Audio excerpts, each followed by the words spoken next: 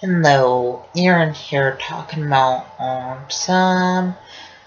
Autism is kind of like a brain-delayed factual interaction, and autism makes it hard to process what other people are saying. Also, autism makes it hard to process other people hugging and kissing, and autism makes it hard to process other people holding hands. Also, autism makes for people anxious from large crowds and loud sounds.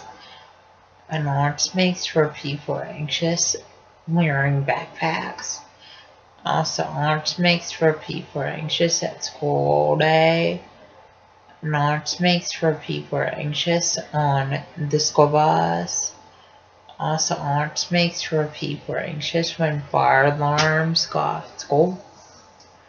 And autism makes for people anxious eating lunch in the school cafeteria. Also, just let know the signs of autism are lack of social skills, lack of eye contact, lack of speech, and lack of communication. And when people act up in school, that's a sign of autism. Also, when people have low grades in school, that's a sign of autism. Also, when people stim in school, that's a sign of autism. Also, stimming is kind of like hand flapping, and hand motion, hand movement, and hand fidgeting.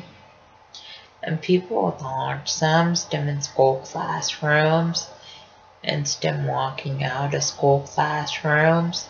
Please subscribe, rate, and comment.